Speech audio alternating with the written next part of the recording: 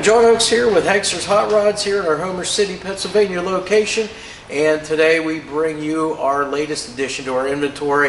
This is a 1968 Chevrolet Nova. This is a SS styled car. You'll see all the SS badging as we walk around it. Our car also has the steel SS hood on it here with the louvers, and everything looks good as far as that goes. Our car's done obviously here in the white exterior. It's got the black stripes on it, both on the hood as well as back on the rear deck lid, as it should. Our car also has 396. These are the side marker bezels that you can get for those. Now, that is not actually what's in this for a motor. It does have a big block, but they have the 396 fender or the side marker bezels there anyways. Also, you'll see on our car we've got Super Sport badging down here on the lower back corner of the fender here. And then as far as our body, we can look at it down the side. We can see it's nice and straight. See that everything lines up. All of our elevations are on this car. As far as our gaps, you can see those also very uniform, front side versus the back side. Driver's side mirror, you can see we've got the painted drip rail moldings here that kind of blend in with everything, as well as all your moldings around your windows all painted up. Glass on this car is in excellent condition. We don't have any cracks. I don't see any scratches or any chips or anything. Not in the wing window, not in the side glass, or in the quarter glass either. But all of that is in excellent shape. When we open our door up, you'll see the interior. Very nice black vinyl interior, front bucket seats. You've got the factory 4-speed center console, the factory dash and instrumentation, which would have the tachometer in it, the speedo, and the clock up there in the dash. Then, of course, in the factory 4-speed center console, you're going to have your 4-gauge cluster there, which is going to be your fuel gauge, your battery gauge, water temperature, and oil pressure. Now, this car also has an aftermarket water temperature gauge too, so I'm going to say that the water gauge that's in it may not be accurate, or it may not just work. That's why they have the additional gauge. Rear quarter panel, again, nice and straight. All the panels on the car, very, very nice and straight. Wheels and tires, you can see 15-inch wheels. They're American Racing torque thrust wheels. They've got the gray magnesium painted centers on them. And then 205/70 15s on the front, 225/70 15s on the back. As we come around the rear of the car, you'll see the trunk lid itself. It's adjusted very nice on this car. You see the gaps the whole way around, very uniform. See the black stripes on the rear deck lid also. Rear glass in good shape too. Molding around there, the bright work, that's in good shape too. You see the chrome bumper down below. See the SS tail panel emblem here along the black cladding. Your tail lights themselves, lenses and bezels around there in pretty good shape. Hurst equipped back here on the trunk lid also. Now we are going to go ahead and open our trunk up. We'll take a look and see what that looks like inside. So first thing is the lock actually works, the latch. The hinges as well as the spring work. It holds everything up all on its own as it should. Your trunk seal and weather strip around here, all in great shape, nice and soft. You don't see any cracks or pieces torn out of it. Good and solid the whole way around. Trunk itself, good and solid. You see a trunk mat, you see the floor mats in here also, and you can see that they have moved the battery to the back here. Now this is an Optima red top. It's got all of your quick disconnect and everything there with all your wiring run to it. Looks like it's done real nice and neat. So again, they've neatened things up there and taken it out of the front of the car there to, I guess, make a little bit of room up there for the engine and so forth. So we close the trunk lid up. It closes nice and easy. Like I said, gaps and elevations with your quarter panel are really, really good on this particular car. As we come around the passenger side, you'll notice they put the Nova script emblem back here on the quarter panel. As we come around, again, you're going to see the side of the body here, nice and straight on the passenger side. Passenger side mirror over here, just like we saw on the driver's side. And glass also, you'll see, looks to be in great shape. Gaps on our passenger door, again, very tight gaps, and they're very uniform front to back. We'll just take a quick peek since we're on this side. Again, you'll just get to see it from this side here. Again, your seat upholstery is in great condition. No rips, tears. You've got all of your seat belts, front and rear. And again, a Hurst shifter to go along with that Hurst equipped badging that's on the trunk lid there. The door shuts nice and easy. The front windshield, the glass on that is in great shape. You can see it's tinted at the top there also. And your moldings, your bright work around that is in great condition also. The matching 396 side marker bezel there also. And then we'll come around the front and take a look.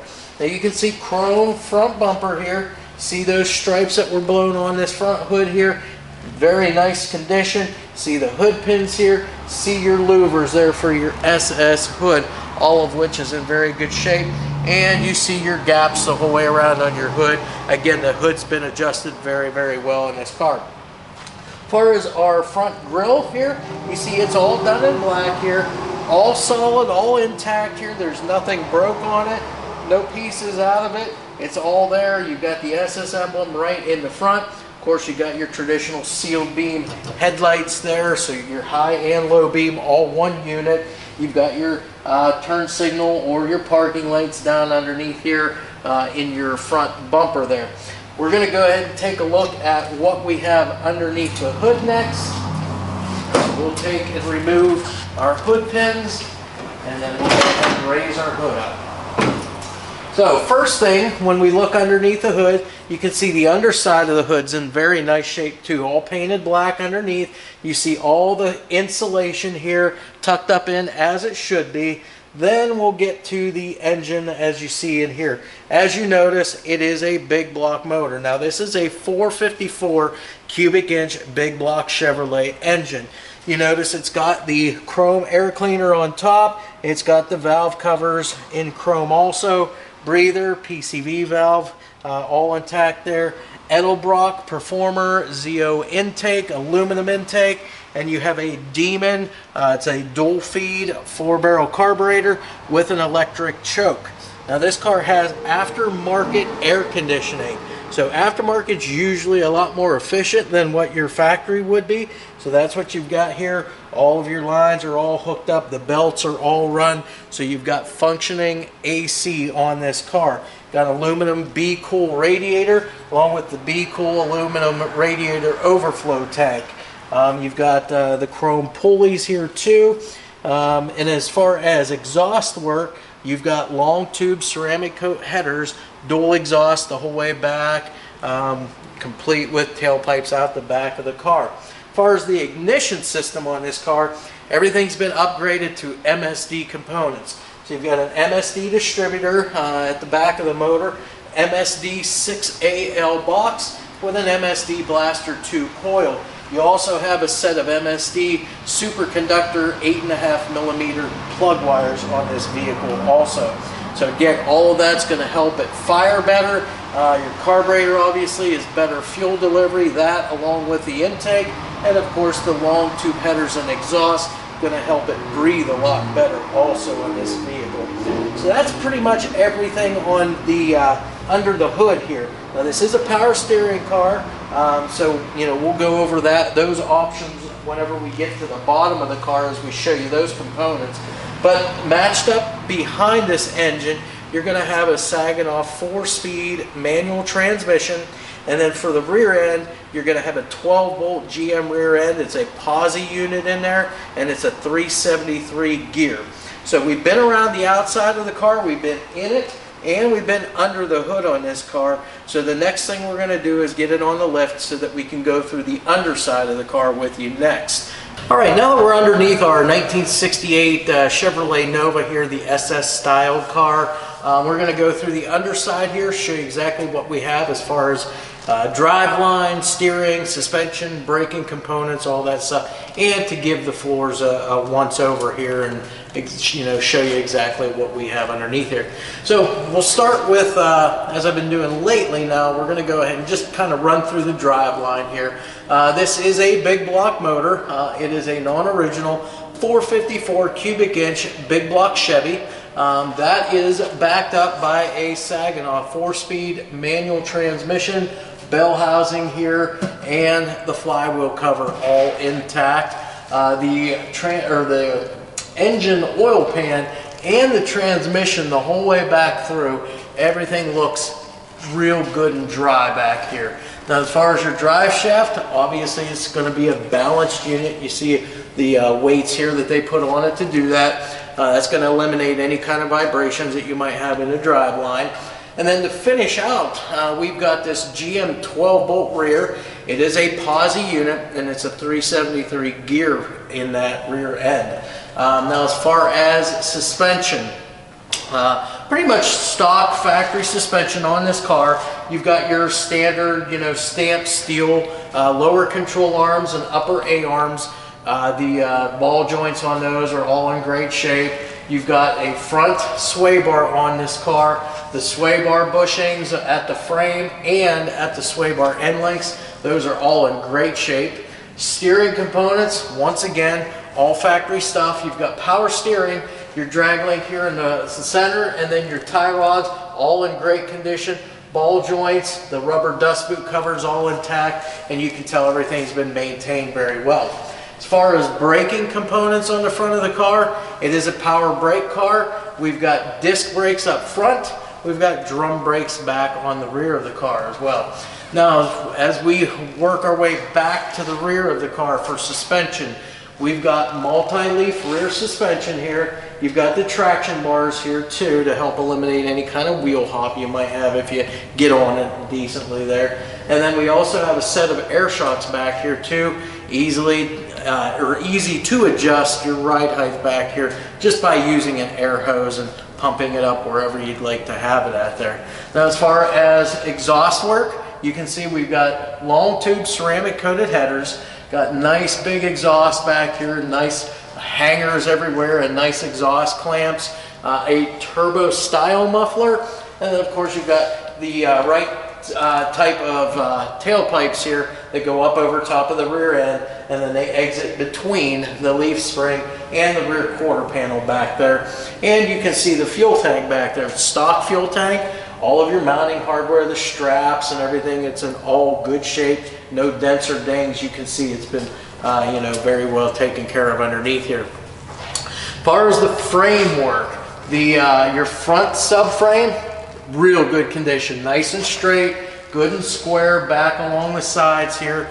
You notice that they have gone ahead and put in these subframe connectors. Now, the nice thing about this is, if you ever wanted to take them out, you could do so by not doing a whole lot of work. They're just bolted in. A lot of times they'll bolt and or weld them in, which then you have to do cutting. But again, no reason to take them out. They're going to help stiffen the car up tremendously. And again, these are all bolted in. So that's going to help, like I said, stiffen up that frame. And the floors. Floors are in really good condition on this car. You can see it's all the correct metal. You've got all your stamped floor pans here, all the bracings intact here as well. Your rockers and your pinch welds up along both sides of the car here, super straight, good and solid the whole way back. It's got the emergency brake all hooked up on it here, so all of your correct, like your frame J-hooks, the intermediate cables, rear cables, connectors, everything's all there and all functional. The only place that I would see of any cutting or whatsoever here would be right here at the transmission. You see the tunnel here, so that would maybe entitle me to think that maybe it had an automatic transmission and they swapped it over to the 4-speed. So again, they did a good job of it, so that's the only thing I see underneath here. And then the only other thing really to go over, besides wheels and tires, is with your drive shaft here, they did install a drive shaft loop. That's good for safety reasons, obviously.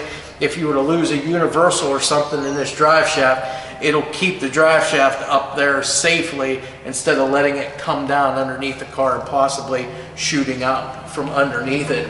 Now, as far as wheels and tires, that's the last thing to go over. We've got ourselves 15-inch wheels here on this car, front and back. They are American Racing. They're the torque thrust wheels. They're the ones that have the like the magnesium colored 5-spoke centers in them. So real nice look for this car. And then as far as tire sizes, we've got 205/70 R15s on the front and two 25/70 R15s on the back, just to give it a little bit of rake there as far as the tires go. So that's pretty much it for underneath our car here.